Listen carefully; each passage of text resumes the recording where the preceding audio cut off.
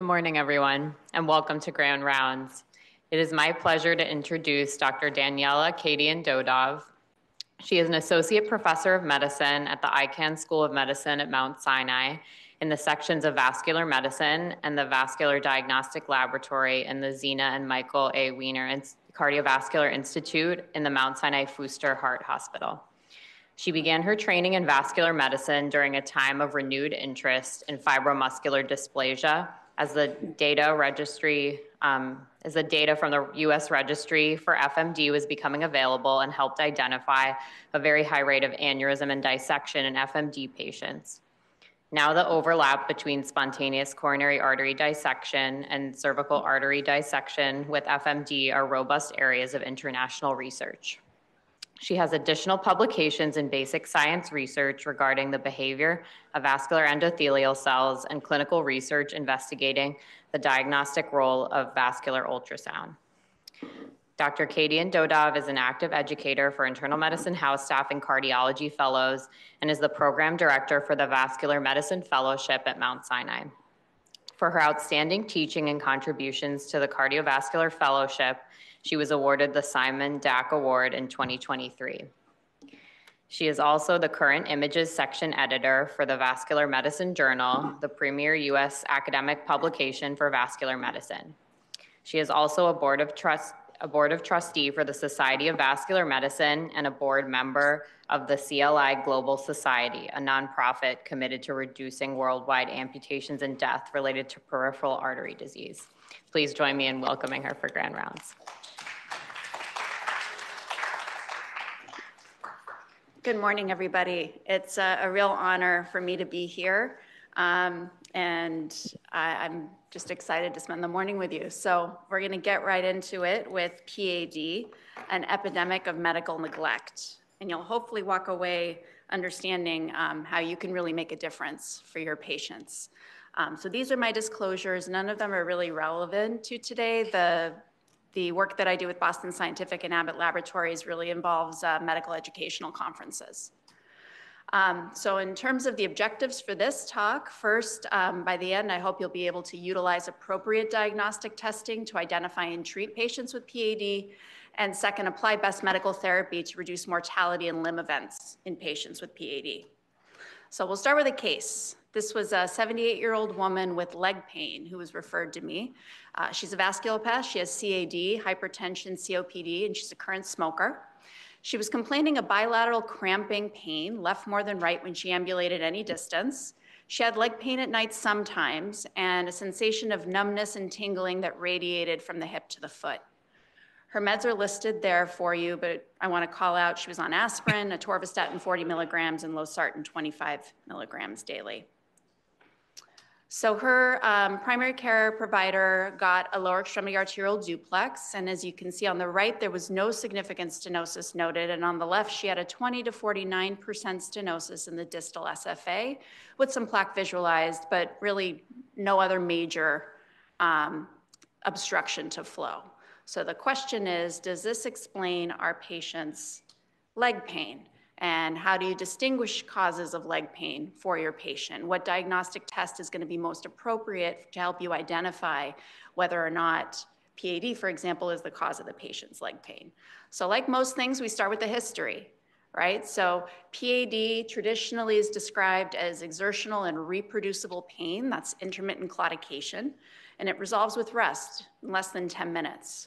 Spinal stenosis is the great mimicker, and for that reason, pain related to it is called pseudoclaudication. It can be exertional or positional, often with just standing alone, and it's not relieved by rest alone often. Patients will need to sit down, lie down, lean forward to relieve their pain. Lumbar disc herniation is worse with exertion, but tends to linger after rest with some relief after lying down. Osteoarthritis is pain that can radiate, is variable in its onset, and it's not relieved by rest often. And then venous claudication, which most people don't think about, is described as an exertional tightness or bursting pain as the patient has inflow into the limb and not enough outflow. You get almost like an elevation in compartment pressure that causes pain. And this subsides after lengthy rest. It often takes over 15 minutes to go away. Beyond that, PAD has a real spectrum of disease. So up to 20% or so may be asymptomatic. Only about 30% in the literature present with that typical claudication pain. A lot of patients have these atypical symptoms that don't fit the illness script. And then about 10% or so will present with chronic limb-threatening ischemia, the end stage, which is rest pain, gangrene, or ulceration. And this is extremely high risk, as we'll talk about, because 25% will ultimately require an amputation within a year. Now, the other thing to consider is the level of involvement, which is going to really dictate your patient's presentation. So you can see on the right-hand side of the slide, the frequency of involvement doesn't add up to 100% because patients can have multi-level disease. And on the left-hand side, the location of disease. So you typically will have symptoms one level below where the obstruction is. And then the symptoms will depend a lot on collateral flow. So in the ortoiliac regions, collaterals are typically pretty well developed, but if patients do have significant symptoms, the revascularization options have very high patency rates. Down in the femoral popliteal region, the profunda is the great collateral, and that will dictate the patient's presentation a lot. And our patency rates for revascularization are lower than the ortoiliac, but better than below the knee. Below the knee are typically the area where we have our diabetics, CKD patients with disease. There's very low patency rates in this area. Patients will present with calf or foot claudication or pain. Hold on. So how do we determine whether or not a patient's limb is getting enough perfusion overall, taking into account all this collateral flow? Well, the ankle brachial index is the cornerstone of diagnosis for PAD because it's going to tell you about the overall perfusion to the foot, taking into account all that collateral flow. And the way that we calculate that is we take the highest ankle systolic pressure between the dorsalis pedis or posterior tibial over the highest brachial pressure between the right or left arm. And we do that for each leg. We use a Doppler sensor to see exactly when flow comes in after we occlude with the cuff. And when you look at the sensitivity and the specificity, the ABI outperforms the pulse exam and the Rose questionnaire, which is symptoms of claudication, reproducibly.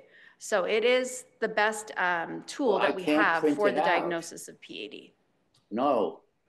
Now, how well do internists do at screening and diagnosing patients with PAD? Well, there isn't a lot of data out there, but there is this study from 2013 published in the Vascular Medicine Journal. It included or invited over 1,000 GPs in Australia to participate in a survey about their practices. Can we let it go? About 26% responded, and the majority used history and examination, followed by the ABI and duplex ultrasound.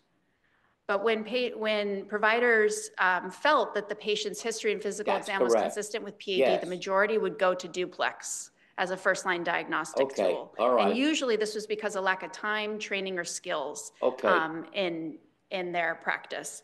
The younger GPs under age 40 were more likely to use the ABI over duplex, probably because of improvement in our education and getting providers ready to care for these patients. But when you think about the available diagnostic testing in PAD, again, the physiologic testing, the ankle brachial index, and we're going to talk about the other additions to the ABI, really tells you if there's an arterial flow problem for your patient. The imaging is going to allow you to see the lesion anatomically, but it's not going to tell you if it's responsible for your patient's symptoms. So when you're thinking about physiologic versus imaging testing, either ABI or imaging will tell you if your patient has PAD. It'll identify plaque in the limb. If you want to know where it's located, imaging is probably going to be better than physiologic testing. But if you want to know how it relates to your patient's presentation, physiologic testing alone will tell you that. When we consider therapeutic options, the imaging is going to outperform physiologic testing. And we're thinking about whether or not our patients actually improved from the therapy we gave them. The physiologic testing will tell us that. So again, coming back to the ABI, the threshold for abnormal is an ABI of 0.9. Borderline is considered up to 1. Normal is 1 to 1.4. And then in patients with calcific disease, diabetics, end-stage renal disease, when the ABI is greater than 1.4, the ABI is no longer accurate, and we have some other tools that we can use in that setting. But I want to spend just a moment to use this as an example of calculating an ABI. So we have a right brachial pressure of 160, left of 120. We said we're going to take the higher of the two, and this nicely illustrates why. We have a pretty big gradient between these two limbs. There's left subclavian axillary disease, okay, because there's a difference of more than 20 millimeters of mercury between the right and left arms. So that's why we take the higher brachial pressure always when we do this. And then if we go to the right leg, the higher of the ankle pressures is 80 from the dorsalis pedis. So our ABI on the right, 80 over 160 is 0.5, which is abnormal. On the left, the higher ankle pressure is 120. 120 over 160 is 0.75, which is also abnormal. And the reason we use the higher between the ankle pressures is because it's the most specific for the presence of disease. Now, there are some inherent limitations to just an ABI. It doesn't localize the level of disease, number one, right? It tells you there's a blockage somewhere between the arm and the ankle, but not much more. How do we get around that? Well, we can get segmental pressures. We can get multi-level pressures to help identify the level of disease, and I'll show you an example of that. What about variability between exams? At what point can we say a patient's actually getting worse or better? Well, you're looking for a change of 0.15 or more, and that's considered significant between exams. What about this calcification and non-compressibility that I mentioned for our diabetics and end-stage renal disease patients, or when the ABI is greater than 1.4? We can actually obtain the toe brachial index, which uses the great toe pressure versus the brachial pressure, and abnormal is less than 0.7 in that setting. And then what about our patients with mild disease? There's probably poor sensitivity in that, right? If it's normal at rest, does it really mean they don't have PAD? Well, just like cardiac testing, you can do exercise testing to bring out disease if the resting ABI is normal, and actually see if you can reproduce their symptoms of claudication. So this is an example of what segmental pressures look like. Essentially, most institutions will use this 3-cuff method, which is a thigh cuff, below knee, and then ankle. And it's paired with a continuous wave Doppler, which is taken at the level of the groin. And you can see the continuous wave Doppler waveform at the bottom. So to identify the level of disease, you first calculate the ABI. And after you determine it's abnormal, you look for a drop in the pressure of 20 to determine the level of disease. So using this as an example, the higher brachial pressure, 146 on the left, is compared to 125 on the right. So we're going to use 146. And of the two gives us an ABI of 0.87, which is abnormal. On the left-hand side, the higher of the ankle pressures gives us an ABI of 0.83, which is also abnormal.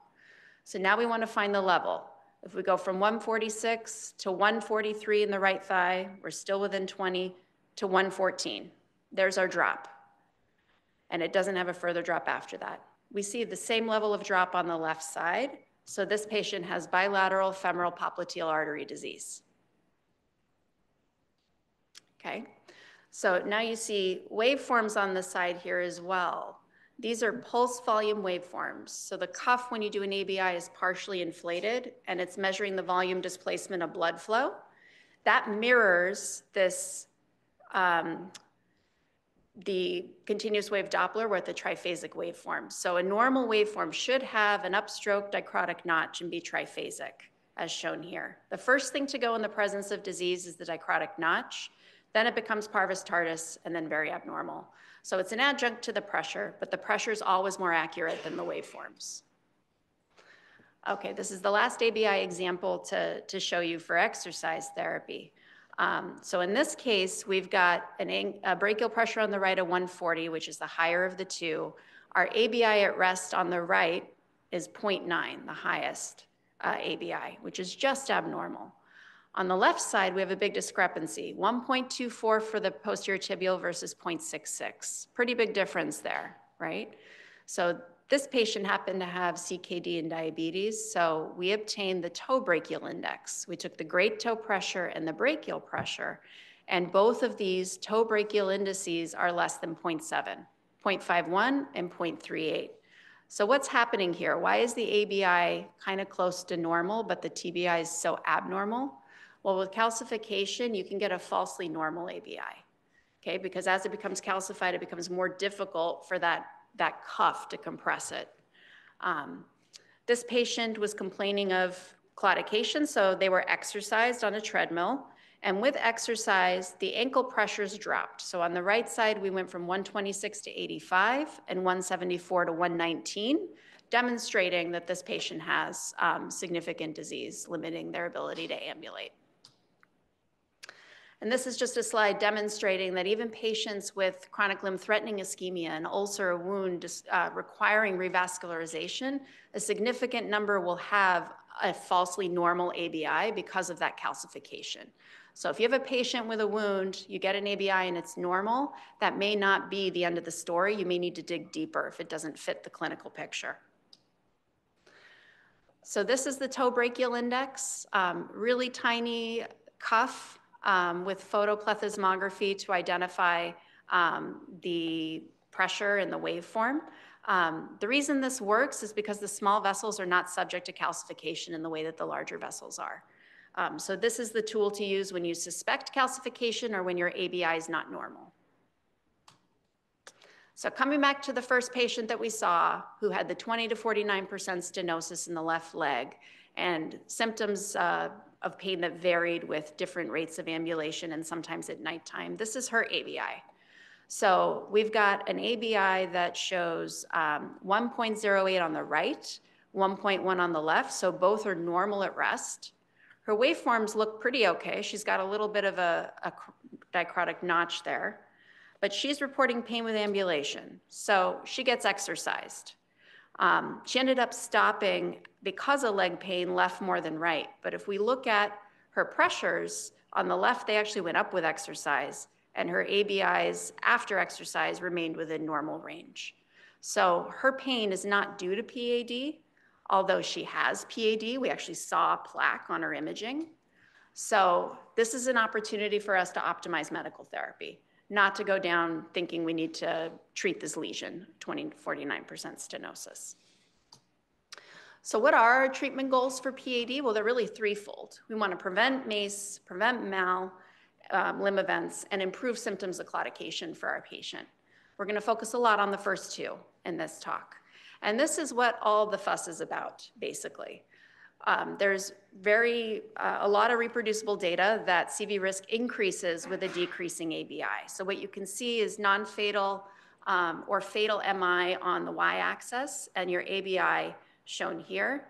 Now, simply an abnormal ABI of 0.9 gets you an event rate per year of 2%.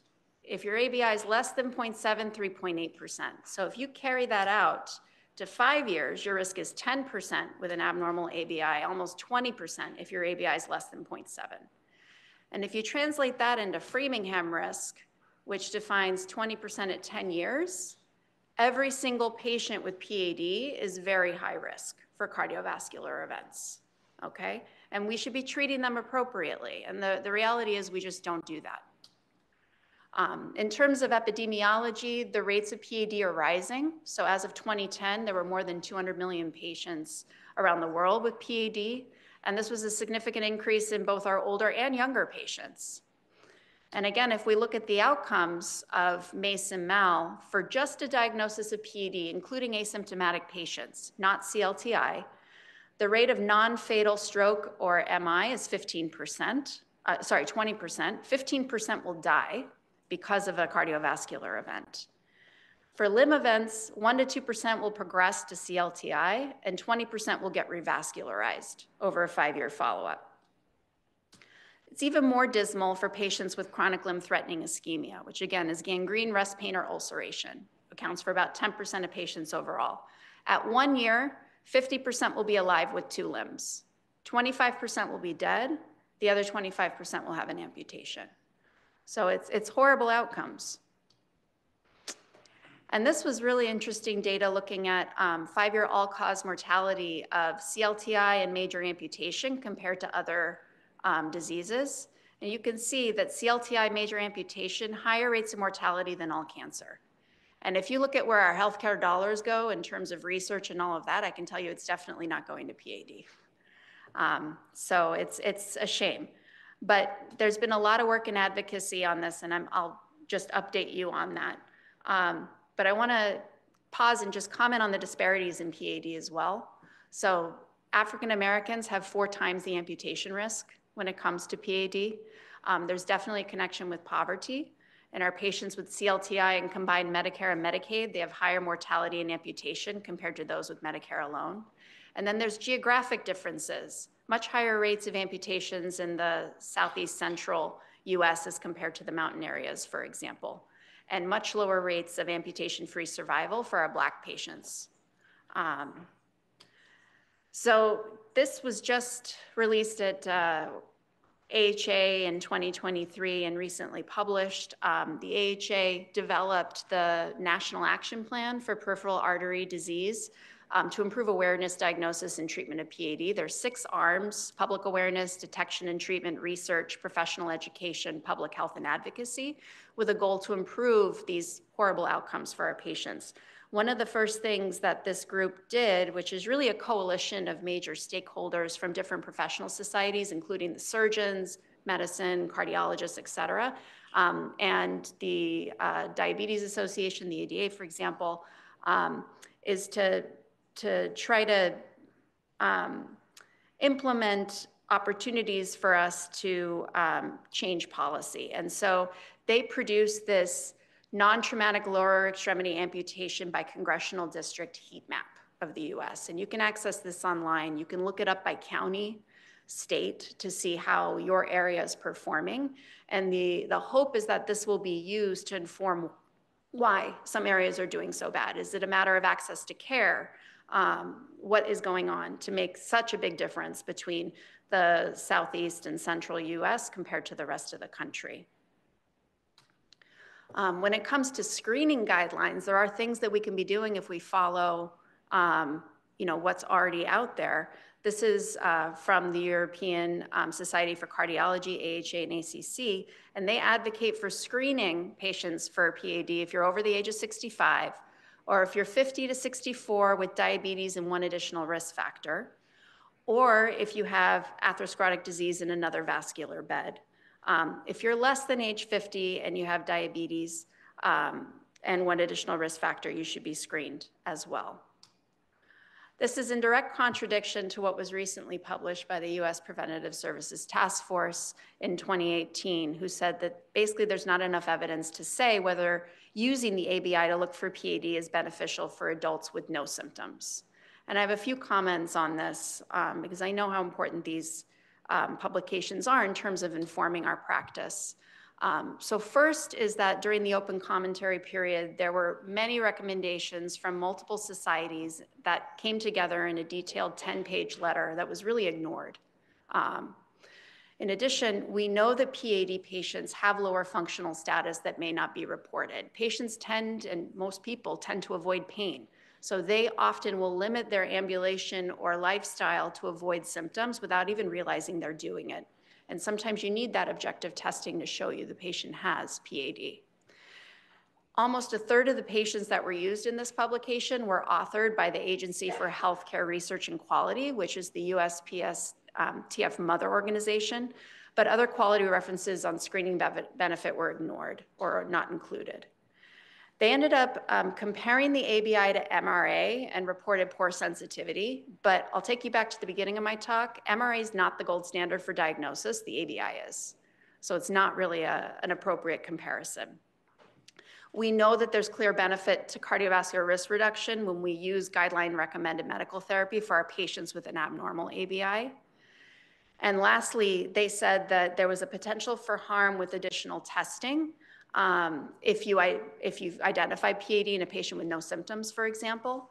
But the reality is we don't need additional testing if the patient doesn't have symptoms. You can stop at the ABI, put them on maximal medical therapy, and stop there. You don't need to get additional testing. And I'll just bring you back to this. Every single patient with PAD is very high risk and should be treated appropriately. So this is the summary slide of what our guideline-directed medical therapy is. We have a lot of level 1 evidence to support this. For our antiplatelet therapy, at minimum, patients should be on aspirin, or I'll make an argument for clopidogrel in our symptomatic patients later on in my talk. All patients should be on a statin with LDL less than 70. Very important. For our patients with hypertension, we should be targeting blood pressure less than 130/80. And there is evidence to support the use of an ACE or an ARB in these patients. Smoking cessation should be advised. Cilostazol is an effective therapy to reduce symptoms for those that can tolerate it. And then supervised exercise is recommended and now approved and paid for, and we should be referring patients for this. So I want to pause and just give the diagnosis or the definition of medical negligence, and that's when a healthcare provider fails to follow recognized standards of care and causes preventable harm to the patient. And this really is an epidemic in the field of medicine. And here's some data to support that. So looking at NHANES data, the US PAD prevalence was 5.9% in 1999 to 2004, or 7.1 million adults with PAD. And what you can see is the reported statin use, ACE, ARB, and aspirin use was in the 30s.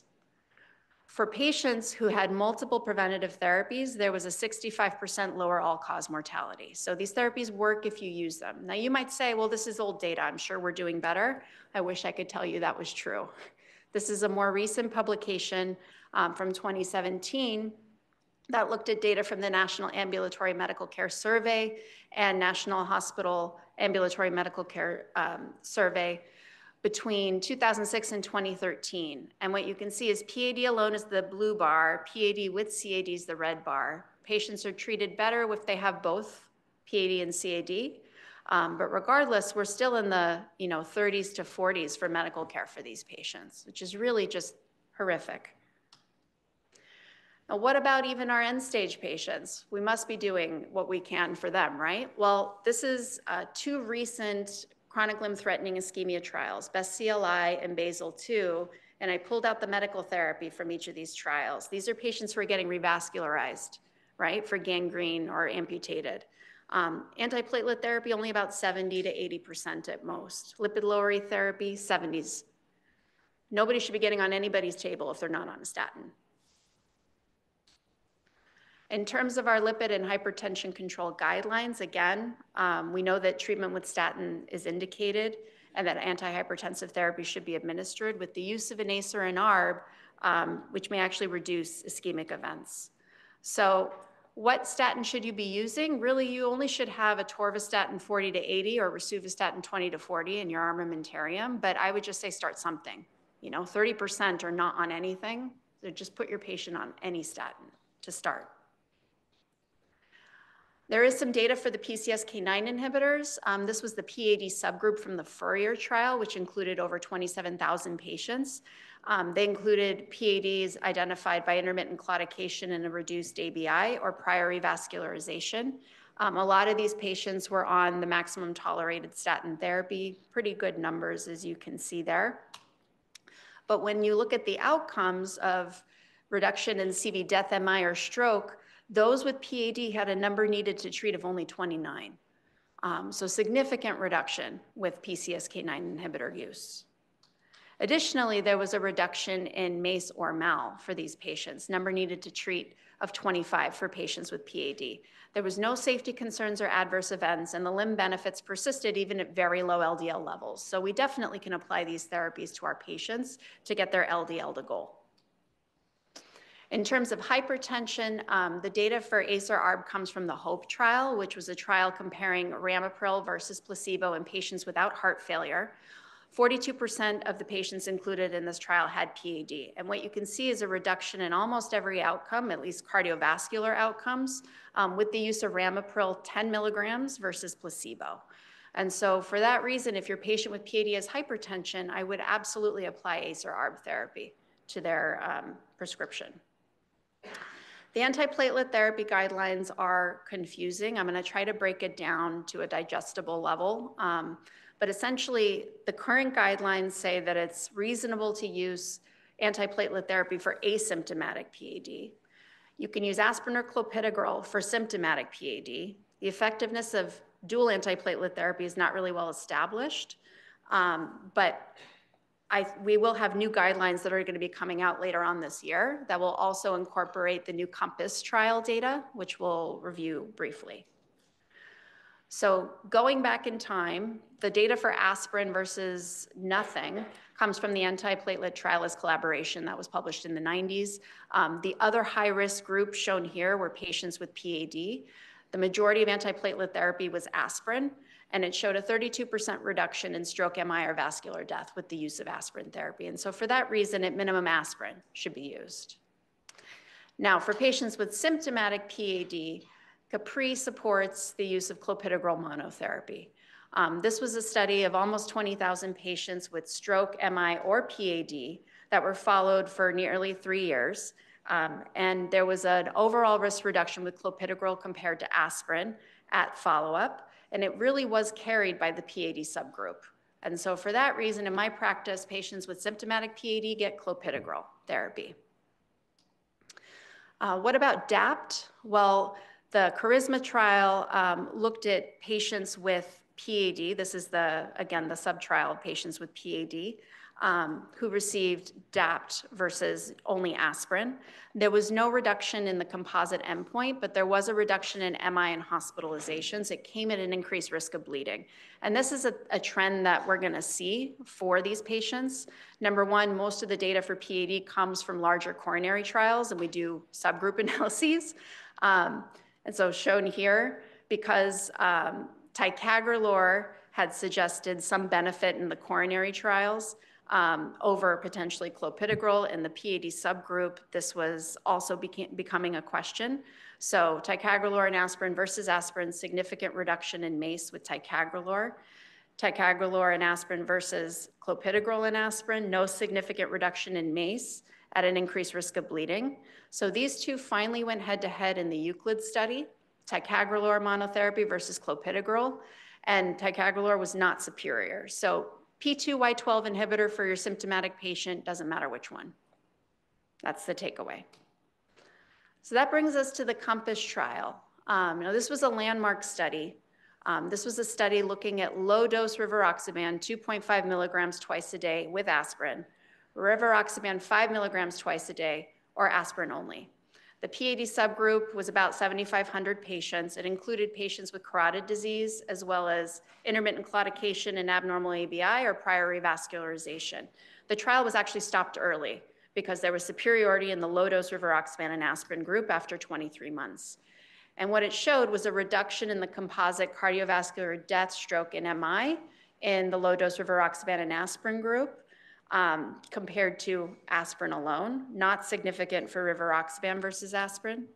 It also showed a significant reduction in major adverse limb events, 46% reduction with low-dose rivaroxaban and aspirin versus aspirin alone.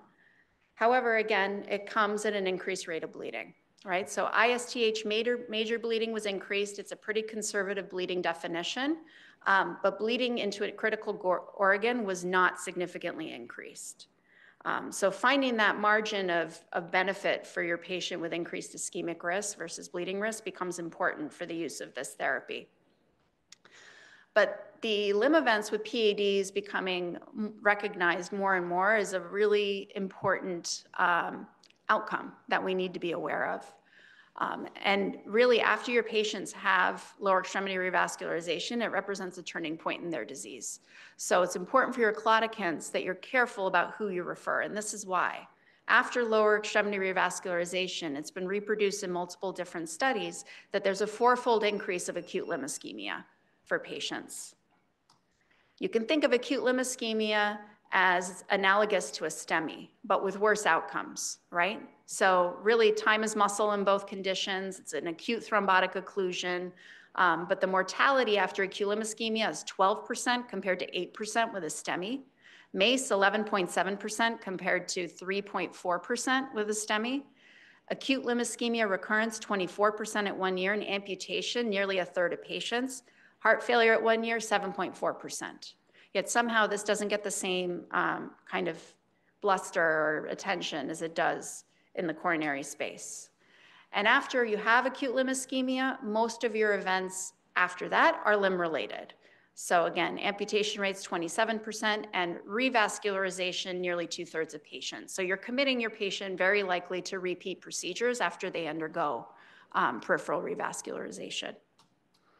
And this started getting a lot of attention in the lay press last year. Some of you may have seen this. There was a publication in the New York Times about patients who had undergone repeat revascularization. Now, the content of the article focused a lot potentially on bad actors in the peripheral space, but I think did a disservice because it didn't stratify patients with CLTI versus intermittent claudication. Regardless, patients we send for revascularization procedures, we need to be really thoughtful about who they are. So what is the optimal medical therapy after intervention, and how can we prevent these poor outcomes? Well, I mentioned there's no high quality data that DAP's effective. We've got subgroup analyses from coronary intervention trials showing reduced ischemic risk, but it increased rates of bleeding. Charisma didn't have a statistically significant benefit.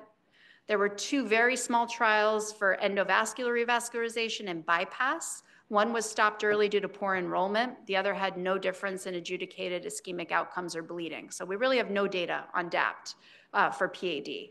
However, if you look at the package insert for the approved devices after revascularization, the recommendations for DAPT are kind of all over the map, anywhere from 1 month to 3 months. So that brings us to the Voyager trial. This study was looking at low dose rivaroxaban with aspirin versus aspirin alone after peripheral revascularization. And for the reasons I outlined, it didn't compare low dose rivaroxaban and aspirin to DAPT, which was one of the main criticisms of the trial. But these patients were referred. Here's the breakdown of the patients. Up to 50% ended up getting clopidogrel therapy on top of their assigned treatment group. And it was pretty fair in terms of reasons for revascularization. About 1/5 were getting revascularized for critical limb ischemia, and 2/3 were endovascular. Now, what it showed was a reduction in the primary outcome of cardiovascular death, acute limb ischemia, major amputation, MI, or stroke with low-dose rivaroxaban and aspirin compared to aspirin only. There was a reduction in acute limb ischemia by itself, although again, it came at an increased risk of bleeding. There was no incremental benefit with the addition of clopidogrel. And they actually did a sub-analysis of clopidogrel in the Voyager trial. And what you can see is the KM curves for patients with clopidogrel on top of their therapy versus without. And there was no difference in the absolute risk reduction with the use of low-dose rivaroxaban and aspirin, despite the use of clopidogrel therapy. So we shouldn't be withholding this low-dose rivaroxaban therapy to our patients if they're on clopidogrel. It doesn't seem to affect the outcome. And I'll talk about the added bleeding risk now. So they did look at bleeding. If you were on clopidogrel therapy for 1 month or less, there was no increased risk of bleeding. You could do triple therapy. After 30 days, that's when the bleeding rates went way up. So you could do aspirin, clopidogrel, low-dose rivaroxaban for a month, and then drop the clopidogrel. The reality is the interventionalists are usually the ones making these decisions, not us, so you have to work together with them. I think the new question is going to be, like in the coronary space, should we be doing clopidogrel and low-dose rivaroxaban and omit the aspirin? And maybe that will reduce the bleeding risk. We have good data, too, that using this low-dose rivaroxaban in addition to aspirin reduces first and subsequent vascular events. So you can see with each subsequent event, the rivaroxaban group was lower compared to placebo. So this is a nice summary that was published in JACC in 2018. I have a small modification to the treatment algorithm as shown there. But if you have a symptomatic patient, I would consider low-dose rivaroxaban with aspirin or clopidogrel monotherapy. If your patient's getting revascularized, you can do the clopidogrel on top of that low-dose rivaroxaban for up to a month, and then drop the clopidogrel after that point, again, working together with the interventionalist. But that's what the data shows has the best outcomes. So moving on to some other therapies very briefly, I just want to call out that glycemic control can be beneficial in our patients with CLTI to reduce limb events. Again, there's some subgroup analyses from these trials with newer agents, including the SGLT2 inhibitors and the GLP-1 agonists as well. With SGLT2 inhibitors, there's a reduction in cardiovascular death in the PAD subgroup. With the GLP-1 receptor agonists, there was a lower rate of amputation. So we can absolutely apply these to our patients with PAD. So what about managing the patient with claudication and improving symptoms? Appropriate use of cilostazol. It needs to be given as 100 milligrams twice a day up to 3 to 6 months to reach its full effect. It's important to know that up to 2/3, if the patient can tolerate it, will have an improvement in their walking outcomes, but up to 2/3 don't tolerate it. And that's because of side effects of GI effects, headaches, and dizziness. And there's a black box warning in patients with heart failure. Exercise therapy definitely can improve functional status, quality of life, and reduce leg symptoms. And supervised exercise should be offered if you can. It's now approved. It requires a face-to-face encounter. But then you can get up to 12 weeks, 3 sessions a week for your patient. This is how you order it here. So it's through cardiac rehab. You put in the consult to cardiac rehab in Epic. The reason for referral, intermittent claudication, lower extremity revascularization, and then the patient can call for an appointment and they will get exercise therapy at Sinai. So definitely something you can incorporate into your practice. Some patients can't do the in-person supervised exercise, and so this is what I will tell my patients for a home program. 3 to 5 days a week, up to 50 minutes. They have to walk fast enough to get that claudication pain that stops them at 2 blocks. Stop and rest, wait for it to go away, and then go again. So it takes a lot of commitment on the patient's part to walk through that pain, but it really does work. And it's important they get that ischemic pain. That seems to be very important for outcomes. So what about revascularization? When should you think about it? Well, most cases, endovascular first is an accepted strategy, but we have some new data that that's probably not true for every patient. The things to consider include anatomy. The interventionalists will use this task classification. I'll show you an example of what that is. That's a way to define how complex the procedure will be. You want to keep in mind that your patency rates decrease as you move down the limb. So in the aortoiliac area, you may actually revascularize up front because the patency rates are so good. Femoral popliteal, I would do it after they really fail a true trial of medical therapy. Below the knee, you don't send them for revascularization just for claudication, only for CLTI because the patency rates are so poor. This is an example of what the task classification looks like for the aortoiliac region. A to D, D being the most complex, and it's a way that the proceduralists use to identify how complex a procedure would be endovascularly and whether or not a patient maybe should get an open repair. They also will sometimes use this angiosome concept for our patients with wounds. The idea being that there's certain distributions of the limb that are perfused by specific arteries. So depending on where the wound is, they may target revascularizing that specific artery. Again, with the goal in CLTI being just to save the limb, not expecting that it's going to stay open forever. What about surveillance? So if your patient's symptoms are stable on follow-up, they say there's unclear benefit. I do it because, again, patients don't always report accurately how limited they are. If your patient has new or worsening symptoms, you want to get that physiologic testing to prove that they can't walk as far or they've got a new drop in their ABI. After revascularization, it's really a combination of physiologic testing and duplex ultrasound in follow-up. And duplex ultrasound can allow us to identify problems early. It's low risk, non-invasive. Here you can see there's a stent in the artery on the SFA. There's incomplete filling of the stent, and there's a stenosis here. So I'll just remind you about what we talked about. We're getting now to my summary slides to remember when to use physiologic versus imaging in the evaluation of your patient.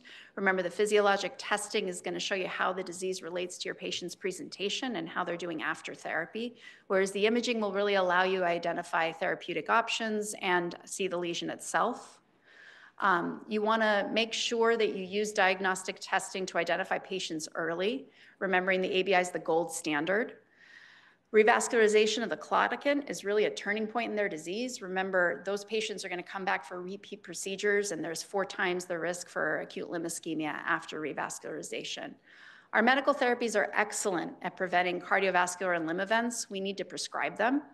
And you can consider revascularization when your patient is limiting claudication despite true optimal medical therapy and exercise therapy above the knee. And in CLTI, it's first line to save the limb regardless of the disease level. That's your guideline-directed medical therapy. And I thank you very much for your attention.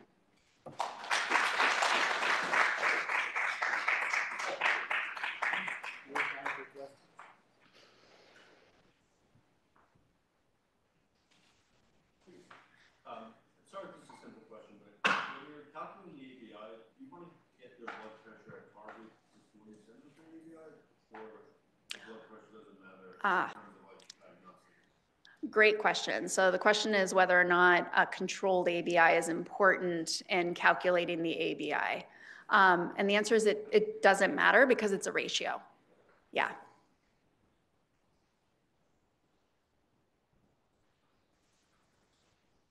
We have a question from online. Yeah.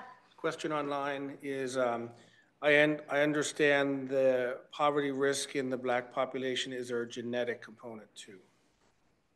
That's not entirely clear.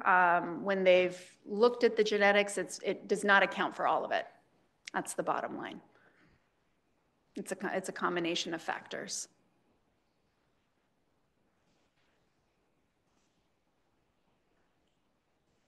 I was curious if they look more into the health disparities component to this. I think they're just starting to, but it's an obvious need for sure. There's been some interesting data coming out of St. Luke's in Kansas City about potentially, food deserts and diets and how that might contribute. But I think it's going to be very complicated. Another hot area potentially is, climate change, use of additives to our foods. Is that having an effect on things? But it really is a wide open space.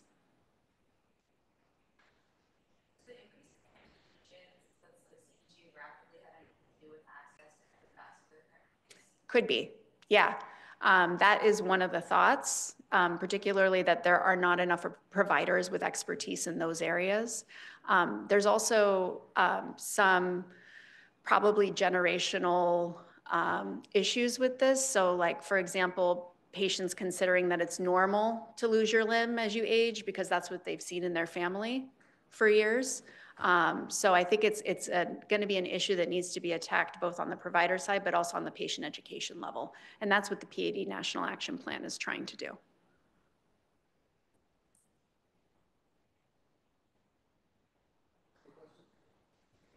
I have a question about how the if you have coronary artery disease at the same time as peripheral artery disease or not, like how does the treatments differ, or are there pathways that you think about in one case versus the other? Like, yeah. How does that affect? That's a great question. So the question is, does it change your approach if your patient has polyvascular disease, if they have CAD and PAD? So with each added involvement of atherosclerosis in terms of vascular beds, your risk for events increases. So your ischemic risk goes up. So it doesn't necessarily change my therapy in terms of the targets or therapies I'm trying to put patients on, except that if a patient has polyvascular disease, the benefit of low-dose rivaroxaban and aspirin, for example, is probably higher because I think their ischemic risk is higher, and so I'm less worried about the bleeding risk. I'll also usually target their LDL to less than 55 and just be really aggressive about getting their risk factors under control.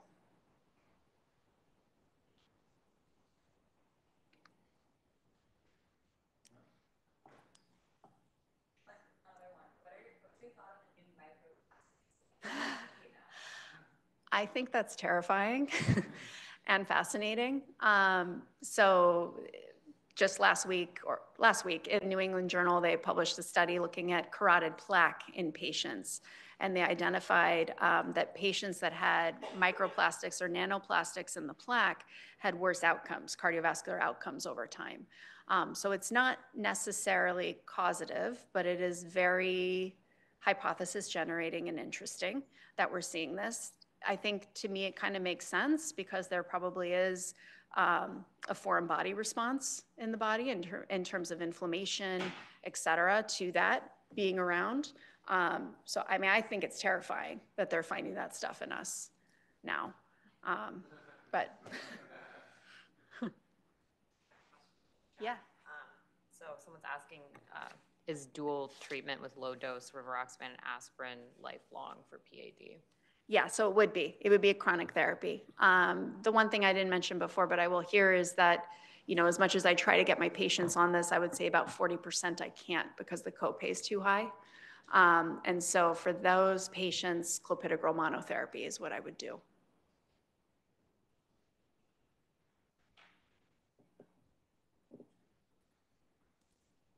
Let's thank Dr. Kadian-Dodov for a great lecture. Thank you.